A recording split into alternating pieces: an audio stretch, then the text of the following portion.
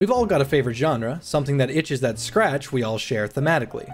A game to that genre, and a reason for that reason to highlight it as our favorite. Be it Warhammer strategy, the lore in that strategy, the first-person shooters and their simplicity, or even first-person shooters and their intricacy. Adventure games and their story or gameplay, or even off-genre one-hits that get you just right. Kidney now! You have forfeited your right! Bam, bam, bam, bam, bam! Bam! Bam! Thank you for your generous donation.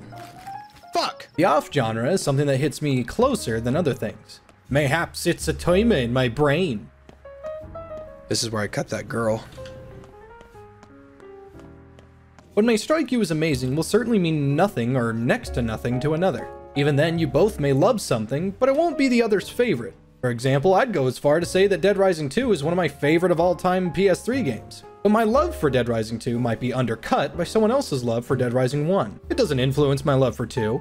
But if I try to explain my love of 2 to someone who loves 1, it might be a waste of time. It doesn't mean either games change in our eyes, it means there's reasons that influence each other's choices. So what's my favorite genre? Well, what would someone describe me as? Rash. You should, really shoot this woman. Okay. Outlandish. Yeah! Loud in spirit. I am Fire Lord Zuko. That's terrible. Eccentric.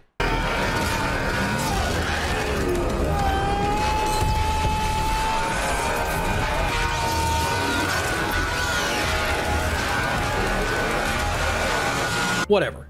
I'm a complicated boomer that seeks simple games that lead to larger outcomes. I greatly dislike strategy or RTS games, ironically. I also, for some fucking reason, dislike games that take me away from the action. Games that consider the bird's eye view a real camera angle, which it isn't. Fuck you. What is wrong with you? Do you actually think this? Thanks.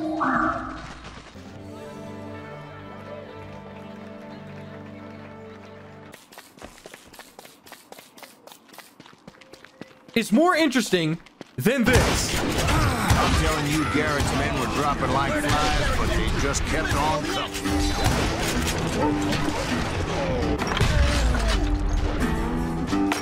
I don't want to feel like I'm commanding somebody to do something. I want to do something. I'm a boots-on-the-ground grunt that enjoys doing my own work and seeing results from it. I like to be intimate with the damage I'm causing, to be the one who feels the consequences or the fruits of my labor. Yet there's something about Rudy Tooty point and shooty and parkour Asian sim that just doesn't tickle my fancy, yet they fill all the criteria that I'm describing. There's one genre that does fit what I love, and it fits it well: survival. Yeah, I said it, big whoop, want to kiss and hug about it, maybe talk about your day? Survival games have this negativity about them in certain groups. That negativity is lost on me, as I genuinely adore games that are survival related. Games that put you at the bottom of the food chain. No, not fucking survival like Killing Floor 2's dumb game mode, and not survival like how some people describe Amnesia or Monstrum. Survival. You are trying to survive, like you do every day. But take away the comforts of society and the simplicity that technology gives you, and drop your ass to the bottom of the food pyramid. Next to the bread. Like the fat fuck. There's something intriguing about the utter feeling of soul dependency. Ask yourself, what would you do if you were left in a forest, or the frozen tundra, or Detroit? Like, oh my god. What exactly makes something a survival game? It's quite simple. It's two things. And that's it. And some people fuck it up. Surviving?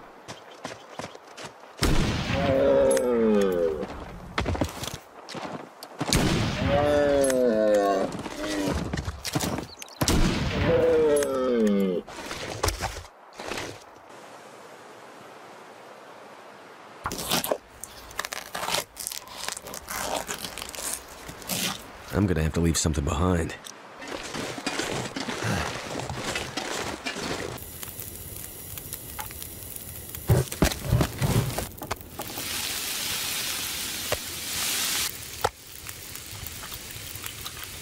And self-preservation.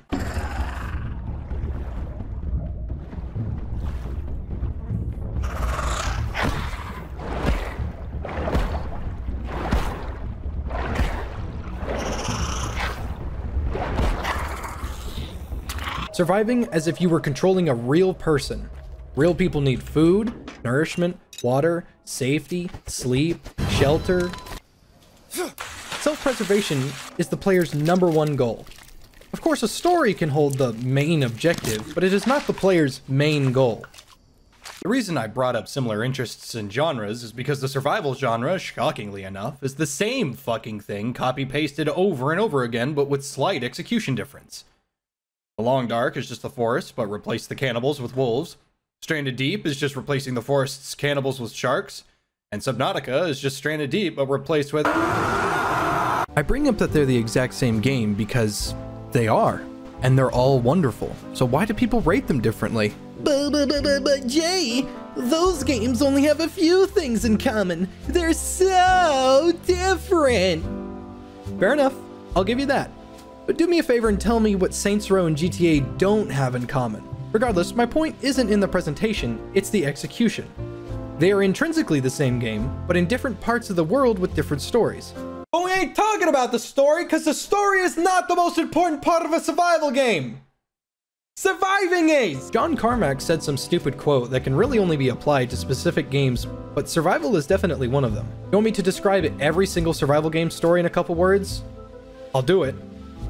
Cold, my son, my wife, sharks, space sharks, and cancer. Small? Where the fuck am I? Wraith, creeper. Oh, I don't have a fuck. The reason I'm pointing this out is because the survival genre is considered oversaturated in an attempt to cash in on the Minecraft fix. Which, you know, I can't vouch for. But after seeing all these games get a bad rap, it's a giant kick in the dick, since some of these games are actually fantastic and don't deserve to be considered cash grabs. But the main point of my video is, why is the survival genre my favorite of all time? I don't have a damn clue other than they're fucking comfy.